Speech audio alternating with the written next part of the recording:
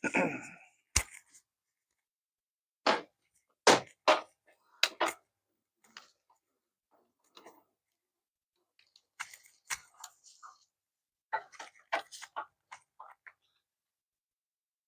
guys, what's up? Oh shit! That's right, throttle only right now, baby. Whoa, yeah. Uh, this is gonna be the 500 and oh shit, tight spaces here, tight spaces. 544.4 mile review, throttle only, backyard extravaganza. Shit. Okay. All right, let's get this thing on the road and see how we're doing and go through what's been happening with the bike in the last 500 and so miles. Let's do it. Let's park it here, right? Give you guys rundown close up of the damages. I have wrecked it one time. I don't know where I'm at in the frame here. Let me get the part. Let's pause this. Hang on. So the only problem I've had with it so far was the controller. But I reached out to them, and it's still under warranty, right? They give you the 1 year. I might pay for the 3 next time, next bike. Super easy to install. Anyways, I haven't had a problem with this one. The other one crapped out around 200 miles, so I think it was just faulty or whatever. Took me about half hour to install, not too complicated. The hardest part was just getting these wires in the tube oriented correctly. Other than that, it was pretty easy install. Not too hard to figure out. If you're worried about doing it or looking for a tutorial, you just start pulling the bolts off, pull the battery off. I did pull this little plastic piece off on the end here. Let's just get a closer look. We gotta look at the damages anyways on the bike.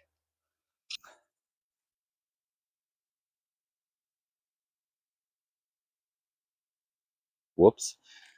Okay, so yeah, you'll pull these bolts off, and then you pull this off here. I actually might not have to pull this guy off.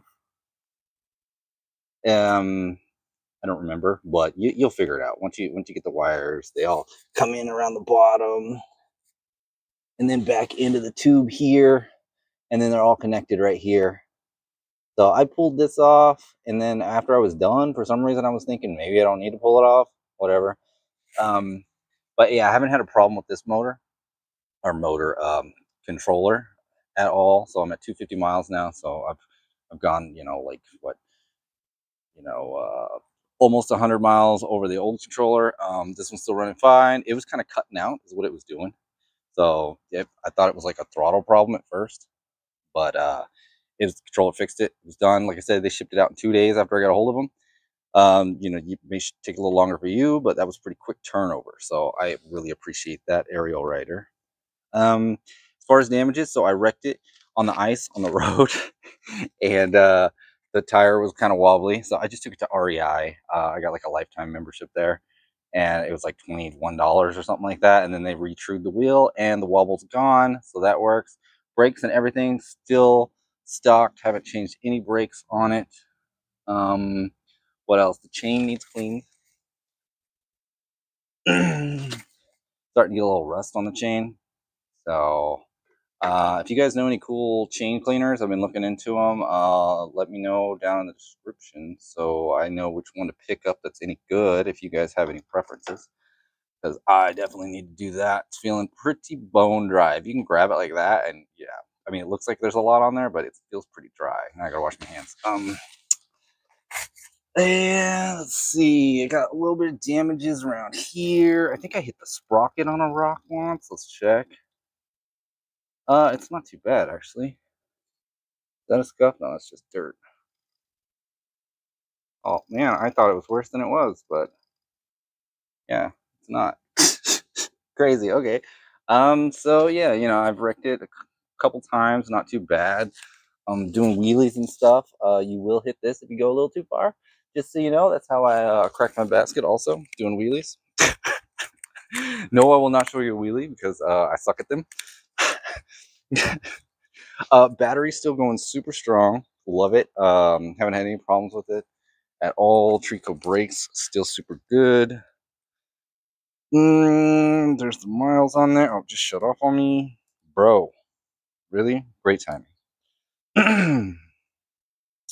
So yeah, usually keep it in pedal assist 3, just where I like to start. You can set it where to start in the menu. I still got the plastic screen cover on here. As you can see, it's kind of scuffed. So yeah, but I bought some poly watch, so I'm probably just gonna pull that off because if it does get scratched, the poly watch will take it out. If you guys want to know where and what that is, let me know. And it's great stuff. I use it on my VR headsets. If you guys don't know, I do love VR. Let's fucking take this bitch out and go for a cruise, right? All right, so here we are on the trail. So about the seat, I've had this seat on my videos. If you just go to my channel, you'll see a thumbnail that says squishy. Anyways, I've had this seat for about the whole entire life of the bike. You know, I think I got it like a week after I got the bike, something like that. And it has stood up. There's no tears, no rips, no nothing. So over 500 miles of riding on that seat, this seat. It is super comfortable, super amazing. I love this seat. It saved my back, it saved my butt, it saves everything. I got the Zoom seat post also, which is super helpful, super duper duper helpful. So I love it. Howdy. Anyways, so seat post is great, seat is great. Lasted over 500 miles, love those. Scooter. Oh my gosh. And hopefully my camera's not too shaky. I do have it mounted on the front with the shocks and everything. Howdy. And yeah, it's looking a little shaky. It keeps falling down too. I might have to figure something out about this. It's annoying. Anyways, let's adjust it here. Try to snug it up or something. Maybe I should just like zip tie it down or something. Bungee cord, little rubber band, hair tie. I don't know. We'll figure something out here. Anyways, so the bike's great. If you're thinking about buying one of these bikes, I must say in advance, if you do not like fun at all and you got like a problem with fun, you should probably stay away from this bike because it might induce some fun and it's quite enjoyable. Like literally you can just throttle only this bike. Like it is amazing. I mean, I pedal. It's a heavy bike, so you definitely get a workout when you're pedaling this bike.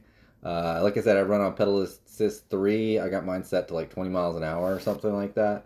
So with the 7-speed shifter or whatever, I think I'm in gear 6, and it's a hefty workout for my legs. I can crank it up to one more for. Oh my God, is this my camera being stupid? There we go. Okay. So I can crank it up to 4 also, and then I think that gets me up to like 25, 26. I don't remember. And it's not so much of a workout for my legs, but I'm still pedaling and it's good and I enjoy it. Like I said, you can just throttle only. Steeper hills you will have to pedal, but it's not like enduro style pedaling up a hill, you know. You just gotta help it up and it'll go right up the hill. So I do some steep hills. This is a really flat trail I'm driving here. This is like one of the flattest trails I've got because I'm testing out the bumpiness of the camera. So hopefully the bumps aren't too bad. Maybe if GoPro wants to sponsor me and send me a GoPro, I would love it. Or one of you guys, please help a guy out, you know. So I would have gotten more videos put out, but like the back problems I'm dealing with, I got degenerative disc disease. I've like one of my discs is like almost gone. I've got arthritis in my back, in my upper and lower back. So, you know, I need the cushion and the spring seat and all that stuff. So that has helped. And oh my God, my camera is ridiculous. There we go. We got to turn around right here anyways. Getting towards the end of the trail. Look at that beautiful river. Riding right next to the river. Oh my God, and it smells so good out here. You will not believe how good it smells. It's been raining at night for the last couple days. Not a lot of rain, you know, just enough to kind of wet everything. But the smell in the air is so amazing. I mean, in the flowies, it's so nice. Love it. Beautiful. It smells great out here. It's nice just to get out and cruise, you know? Sometimes you're just like, I don't know what to do. I don't want to do anything. Just get on your bike, you know? Put some tunes in, you know? I've got some Alexa earbuds. They're super nice. They do the noise cancellation, all that stuff. I love them so much. And you can also turn it so you hear the noise, and then you can hear everything around you while you're just jamming out. So that's super cool too. Should do a review on those because I got a cheap pair that I love because they just connect right up, and then I have the Alexa ones that are really good. And but sometimes I don't know, they just it's a pain in the butt to connect sometimes. Hmm. What else? What else can we talk about? Um, yeah. So sorry I didn't post a whole lot of videos about this bike. There's not too much to say about it. I mean, it's a great bike. I love the hell out of it. It's my commuter to work. I drove it in the winter, and I drove it to a couple jobs that I had to do, job sites, areas I was working, and that's when I crashed it in the winter, uh, taking a right turn on the road because like the whole road was just completely black ice, and I went to stop and kind of turn a little bit at the same time, and the whole bike just slid out from under me, and just my coffee went everywhere.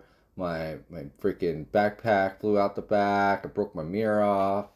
The tire was wobbly afterwards. Handlebars were bent, but I just loosened them up and straightened the handlebars. That was no problem. That was fun, Jammed my knee up. Good times. So, yeah. And then they blocked off one of the trails I take. It's a bike path like this. They were doing some kind of like party area and they blocked it off. So instead of just taking the long route, I decided to like go through the rocky wooded area, and that's when I kind of popped up on a rock and jammed my sprocket. Look at this goose! Oh my god, we gotta check this goose out. Look at this goose. Let's see. Oh, there's Mr. Goosey. What's up, little goose? He's so cute. Look at the cute little goose. Quack quack quack. Quack quack quack. Quack quack. He loves us. You see that? He heard us. He knows what's up. Alright. Go back.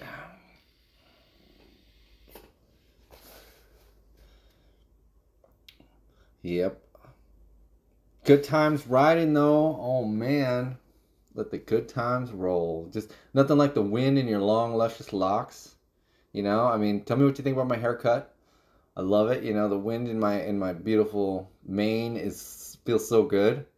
I should probably have a helmet, honestly. Half the time I think I need a helmet. I just can't. I don't know those. I think they look cool. The guys running around on the bike trails with their motorcycle helmets. They look cool, but I just don't know. I'm just too self-conscious and nervous. Even talking on the road or while I'm filming, I'm just shy and embarrassed. I'm a pretty shy dude. So, yeah. There's that. Anyways, now that I've revealed something about myself, oh my god.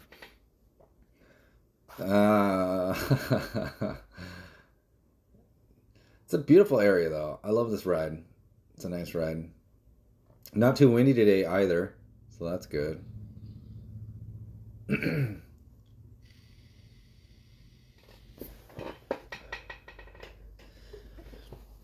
Probably gonna crank on some music in the After Effects to get rid of all the wind noise. We'll see. Hopefully the ride's not too bumpy for you guys. If it is, let me know. Good way to film on my bike. That'd be great. Yeah, sponsor. Maybe I'll give you a shout out. I do check my comments, not like every day, but I check them and I like them and whatnot. So if I like your comment, then I've read it. I don't just go clicking comments because I don't get that many anyways. So yeah. And I notice I get a lot of negative ones, but you can't please everybody, And everyone says I'm biased and everything, but this is my third e-bike. I should do a review on another one. I also built another e-bike for a friend, a hay bike. Didn't like it. It was just a cheap piece of crap. I know they have different models. This was like their step through, whatever, 750 watt. whatever. It just felt so cheap. I mean, I'm used to the Ariel Rider, so like when I get on an e-bike, if it doesn't feel tight and sturdy like the Ariel Rider, to me it just feels like garbage. So yeah, jumping on the hay bike versus the Ariel Rider, it was night and day, total night and day as far as like braking, power, just sturdiness of the overall bike build. Like the Ariel Rider definitely blew it out of the water. But the hay bike is cheaper, I think they're like 1,600, 1,800 bucks. So you do get what you pay for. Sometimes you get lucky and you get something cheap that's a good deal. But Ariel Rider is just a premium brand. They're definitely a premium brand. It's a great bike. There's nothing wrong with it. Like I said, apparently not everyone had the same problem with the controller that I did. I did crank my controller up to like the max amperage and max speed and all that stuff. So it would go like 36. So now I've got it set, I think just to 35, and I didn't crank up the amps all the way. I don't know what I got it set up to, but because I don't remember, because it was a while back after I got my new controller, but I just didn't max it out. Last time I maxed it out, I don't know if that was a problem or if they've updated their controllers. So hopefully they updated their controllers. But like I said, this one has been on, over 250 miles. So yeah, hopefully, yeah, no more problems with it. Yeah, and I will definitely keep you updated, and post a video if it breaks again. But yeah, so the 1 year warranty is what comes stock with the Ariel Rider. So yeah, they sent it out for free and they sent it out fast. So I appreciate that. I love it. So yeah, keep that in mind too. If you do get an e-bike, maybe start with a super duper cheap one. That way you got a backup e-bike because those 2 days or 3 days, I guess, or 4 days, whatever it was, I was out of the controller because I didn't know what was going wrong with it, and I mean it was still rideable, but I didn't want to chance it there for a couple days just because what if it shut off? Then I'm just pedaling, and after working 8 hours, I'm tired and I have hills on my way home. So I've tried mountain biking it with like a light, 30-pound mountain bike, and it is just such a leg workout, back workout, and everything.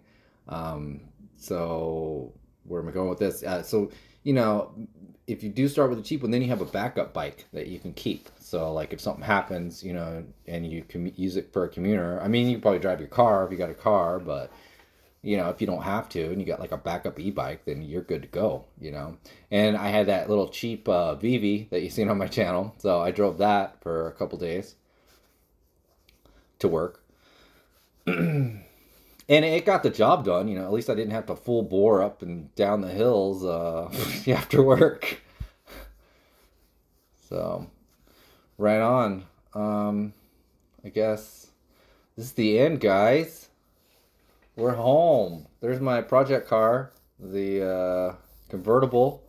The top works. It's a Chrysler 2000 model, little project car. It had this big plastic bra on it. I had to heat up and scrape off. It was a pain in the butt, but we got her done. Yippers. There's the Smart for 2, Eco Smart. There's my wife's bike. We're getting her tire done. The TS Go. Let me know if you want to see a review on that. I'll probably do one anyways. There's my license plate. That's probably bad for me to show that. I don't know. Well, maybe I'll cut this part out. Peace, y'all. This is Eamon. Voice recorded in the future because his audio didn't work. And please like and subscribe and don't judge me for the audio problem. Thank you for tuning in. Love it. Get your butts on your bikes. Have a good time. Peace out. Bye.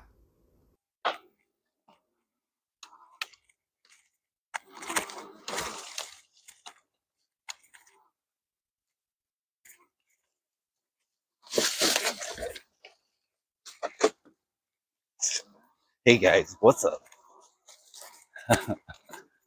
It's your boy, Booyah, Ariel Rider. What do we have? 544-mile review. Let's do it. Oh, shit.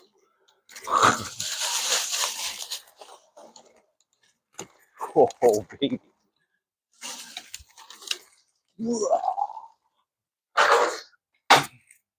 Booyah.